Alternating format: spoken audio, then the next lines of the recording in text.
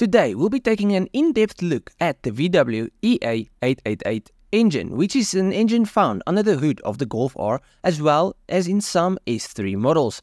Now, as I'm sure you have seen, these cars are quick. Go to any street to strip event and you'll be sure to see a few of these taking down some big M3s, V8 Mercedes and even some supercars.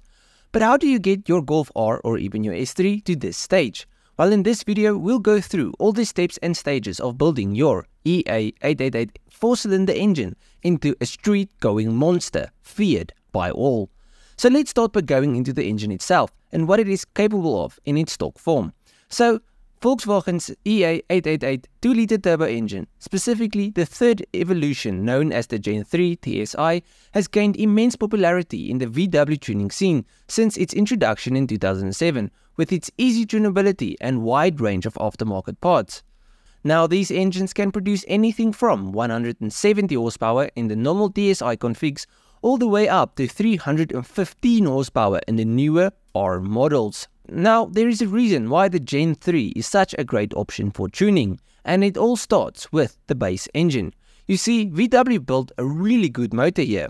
This engine features a new cast iron cylinder block with thinner walls. Now, the thinner walls make it lighter, but it does make it a bit weaker, but an iron block is still stronger than an aluminium unit. The motor features a dual overhead cam aluminium head with a fancy water-cooled exhaust manifold and variable valve timing on both cams. Some versions of the motor also feature dual injection with a set of injectors feeding fuel straight into the combustion chamber whilst the second set is mounted in the intake.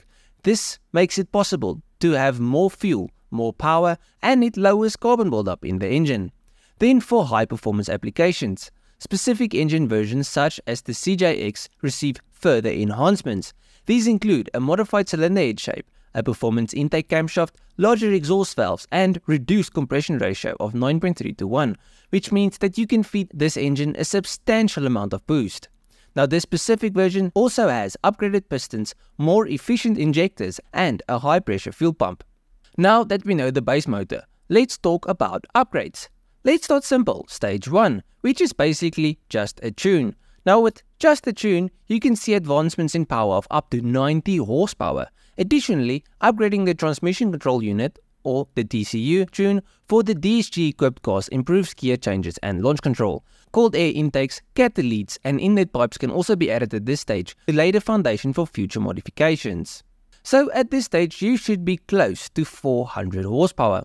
But I know you want more, so stage 2, which can give you gains of up to 115 horsepower in the GTI models and up to 150 horsepower in the R models. Stage 2 tuning involves both software upgrades and additional supporting hardware.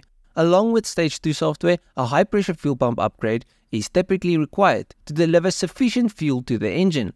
Upgraded intercoolers, downpipes, and high-flow catalytic converters or catalysts are essential hardware upgrades for this stage. Then for a little extra, hybrid turbochargers can also be considered, providing significant power gains while retaining the stock location.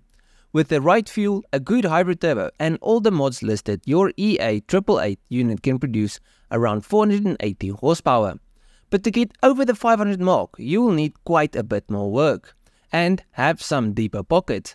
So let's talk about stage 3. Now, stage 3 should see figures of between 500 and 600 horsepower and could even be more depending on the hardware used and the size of the turbo. But if you slap the mother of all turbos on her, you will lose down-low responsiveness. So this is where you need to choose between massive power or a more usable power band.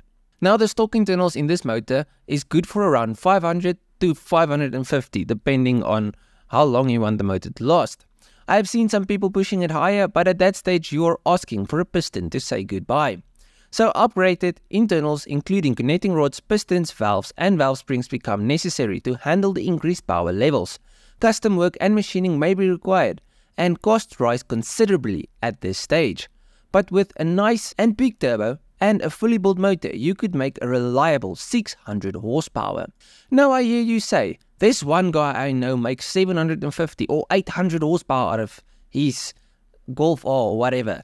Listen, if money isn't a factor in your life, you can make stupid power. But this requires tons of work, heaps of cash, and at the end of it, very little of the original EA888 engine will be left. Now at the end of the video, a disclaimer. When building your engine, don't cheap out on parts. Expensive parts are expensive for a reason.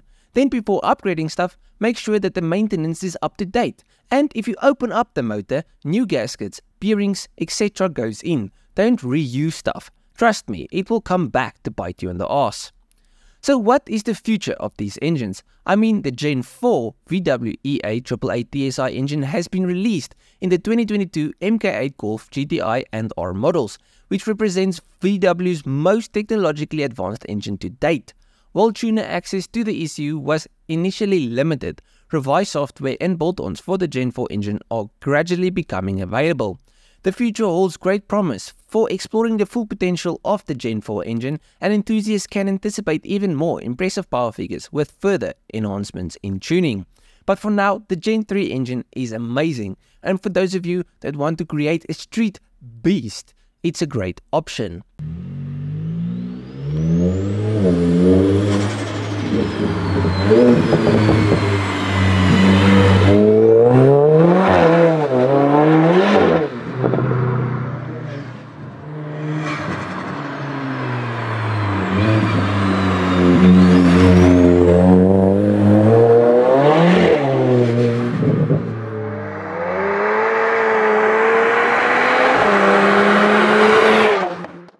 Now at the end of the video, please let me know what you think of this video and this engine. I personally am quite afraid of the Golf Rs whenever I go to street-to-strip events and stuff, because these things launch really hard. Their top end on the strip aren't all that like insane, but from a dig, these things are crazy.